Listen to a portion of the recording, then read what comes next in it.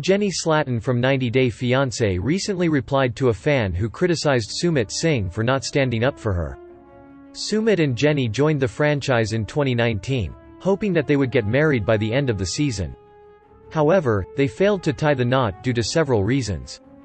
One major problem is that Sumit's family isn't ready to accept Jenny. Sumit's parents, Sana and Anil, don't want their 33-year-old son to get married to an older woman, who would soon need someone to take care of her. They are also refusing to accept Sumit and Jenny's relationship due to the pressure from their relatives and society. The Palm Springs native moved to India to marry Sumit, but he doesn't want to marry her by going against his parents' wishes.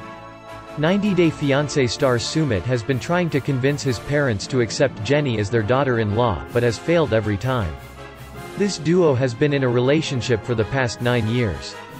But Sumit is still struggling to take the plunge without his parents' permission. Many 90 Day Fiancé viewers now think that Sumit needs to man up and marry Jenny instead of trying to convince his parents. Some fans are also accusing him of making excuses for not marrying. A fan commented on Jenny's latest picture on Facebook by saying, "Jenny, Sumit needs to stand up for you." Mom of 3 Jenny usually ignores negative comments, but she responded to this message by saying, "He has and does every day. How do you think we are together?"